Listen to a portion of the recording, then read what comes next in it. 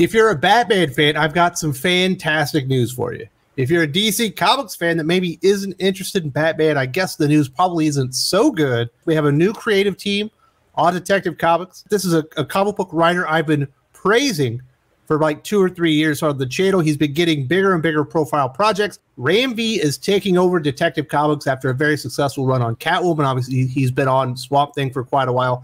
Done some really fantastic comic books on the indie scene.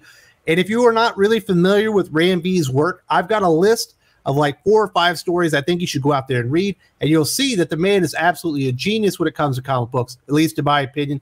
We also have a new series coming out that's tying into this Black Adam movie that's actually going to feature Hawkman.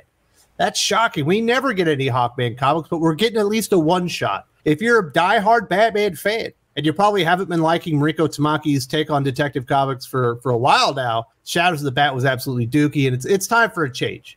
Mariko Tamaki was never really the right fit for Batman. Ram V is going to be a much better fit. So let's get into those details, and at the end, I'm going to tell you some Ram V comics you should be looking out for, and I'm also going to give you the details in this Hawkman series.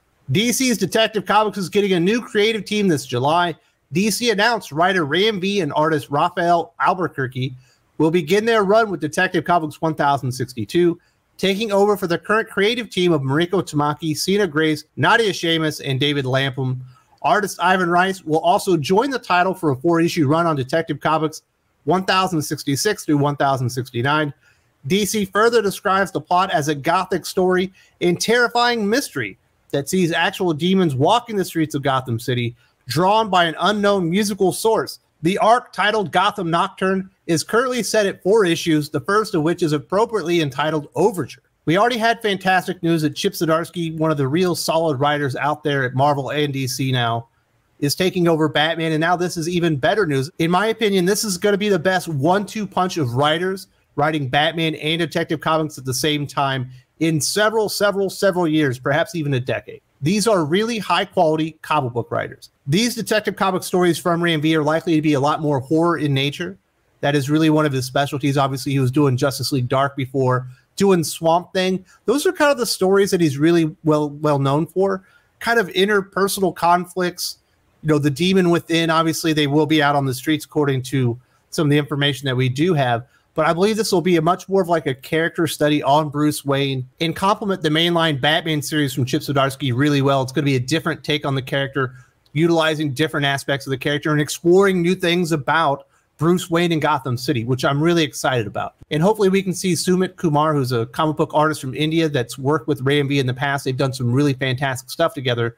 We can maybe see him come in here, maybe do an arc here or there that should really highlight what Ram V is doing. Although I do think Rafael Albuquerque is a really good choice as a creative pairing with Ram V. I think he will highlight his stories really well, and this will be something very interesting. It's going to be a nice, dark, gothic take on Batman. We have too much Batman, and I wish they would have put him on another character. I'm not going to really complain about Ram V on a Batman story because I do think his take will be good. We do have some more information from Ram V himself. Quote, "It's a thrill to be writing a title with the kind of history and pedigree that Detective Comics has. When the opportunity first came across my desk, I knew exactly what I wanted to do with it. For me, the draw of Batman as a character and that of the world around him had always been the blanket of tragedy that lay above it all. So, with that perspective, Gotham Nocturne is a quintessentially Batman story told with the aesthetics of a Gothic opera." I'm going to be honest with you, the Gothic opera part at the end there doesn't really get me all that excited for the story, and neither does that cover, which obviously is accentuating or highlighting those aspects of the story, which obviously are really important to Ram V. They put it on the cover for a reason. Ram V has certainly combined comics and music a lot in the past. I'm not surprised he's taking this approach. The problem is that Tom King does this a lot. Poetry, music, classic literature, stuff like that. He incorporated that a lot into his Batman run and continues to do in Batman Catwoman, which we'll talk about tomorrow.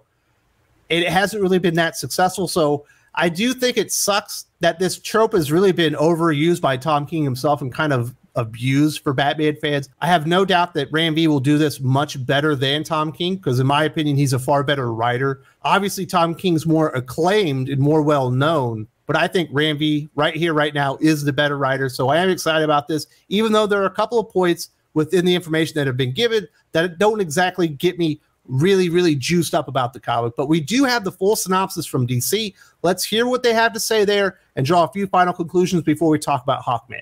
Starting with Detective Comics 1062 on sale July 26th, Batman finds himself in a strange, dark Gotham City as he's pulled into a high Gothic story like nothing he's seen or heard before. The story starts with Gotham Nocturne Part 1 of 4, Overture. Something is terribly wrong with Batman. No matter the test Bruce takes, nor the numbers he counts, the greatest detective in the world can't pin down the source of his creeping dread, of his own inner demons, and a looming mortality. He's not alone in the grips of this terror, as it seems real demons are creeping through the shadows of Gotham City, answering the clarion call of a strange melody that haunts Gotham and seems to be turning its denizens into something else. The curtains are rising on a new terrifying mystery as Batman tries to figure out what's happening to both the city he protects and his mind in this lush operatic mystery. I think one of the really cool aspects of Batman that we don't really see explored is how much he really is intrinsically tied to Gotham City, not just with the protection of Gotham City, but the two characters in a lot of ways mirror each other. Like Gotham City is like an embodiment of the inner soul of Bruce Wayne, in my mind, the way that the two kind of interact with each other. And I do think Gotham City is in a setting, at least in Batman comics, I think it is a vital character, maybe the most important character outside of Batman. And I think the way that the two are connected is really important. I imagine Ram V is going to highlight that. And he's going to bring some new, interesting horror vibes and aspects to the story in Gotham City in Batman's life that I think readers are really going to connect with and they're going to be excited about. Will it sell as well as Batman with Chip Zdarsky? No, that's the flagship title. But I think this is going to do really well, and it is going to help elevate Ram V up to superstar status. Detective Comics is the biggest opportunity that Ram V has ever gotten in his comic book writing career. This could make it a real name for him. This is how Scott Snyder became the Batman writer, and a legendary Batman writer at that. You know, these type of opportunities, when they come up, you really need to cash in on them. You need to put your best foot forward. And I imagine Ram V is going to do that. We saw what he did with Catwoman, so he can work within this mythos. We can work within Gotham City. And I think he's going to be drawn to aspects of Bruce Wayne that are really interesting. Hopefully he does highlight the detective aspects of Bruce Wayne. That would be a welcome change. And I think a lot of people are going to like this. As I mentioned earlier, I do have some recommendations. If you're not familiar with Ram V, maybe you didn't read his Catwoman run, these are some of the comics I would go out there and read that will really give you an idea of who Ram V is, and they are all worth your time and money. First up, I would read These Savage Shores from Vault Comics. This is the first story of his I ever read. This is absolutely brilliant. This is one of the best modern comic stories you're ever going to read in your life, especially if you're a horror fan. There's another comic story out there called Brigand, Ruin of Thieves. It's a sequel to an earlier story. I wouldn't read the earlier one because the art was so bad, but Brigand, Ruin of Thieves, the sequel from Action Labs, is absolutely fantastic. It's a really cool fantasy story. The Many Deaths of Layla Starr from Boom Studios came out recently. That's another really trippy, really deep comic that I do think will have some of the same vibes we're going to get in Detective Comics. If you're a DC fan, if you didn't read his Future State Swamp Thing 1 and 2, that was easily the best story to come out of Future State, and it is nearly a perfect comic. The art is fantastic. The story is really good. And in my opinion, it goes up there with one of the greatest Swamp Thing stories ever told. And finally, I definitely recommend his Catwoman run from issue number 25 to 38. Lasted about a year, and we'll give you some good insight as to what Ram V can do in Gotham City and with these characters. Definitely go check those out if you're interested in Ram V. Now, there are some other fans I mentioned earlier. If you're a Hawkman fan, you probably feel like you've been abused by DC Comics. We haven't had a series come out since Robert Venditti. He just lost the round-robin tournament. Thankfully, we did get an announcement today that we're getting a one-shot at least of Hawkman associated with the Black Adam movie.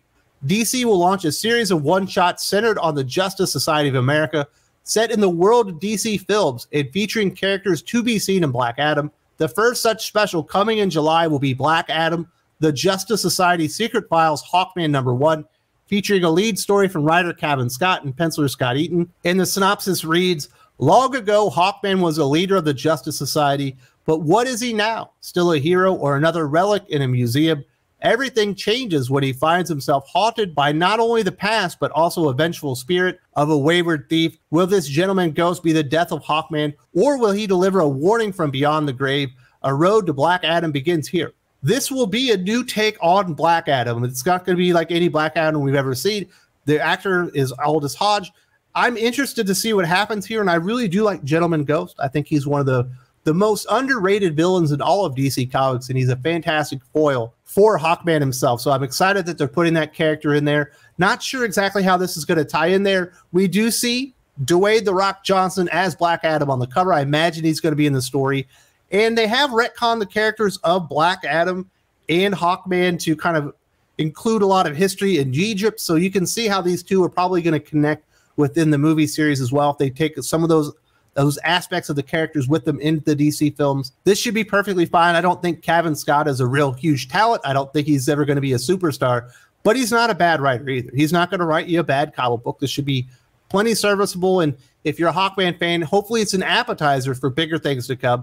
So that's the big news. Another huge talent is writing Batman in an ongoing. Ram V is taking over Detective Comics right after Chip Zdarsky becomes the main writer on Batman. And we are finally getting a Hawkman comic. It's been a while. It's only a one-shot, but hopefully we get more Hawkman comics in the future. Speaking of Ram V, about a year and a half ago, Perch and I sat down. We talked about 6 writers that were really up and coming and to keep an eye on. Now, one of them is writing Action Comics, Philip Kennedy Johnson, and another is going to be writing Batman and Detective Comics, being Ram V. Definitely check this video out. One of these writers that we highlight, I think, has already quit writing comic books, Steve Ewing, but there's some other good quality talent in there, and you can see why these writers are on these big projects now.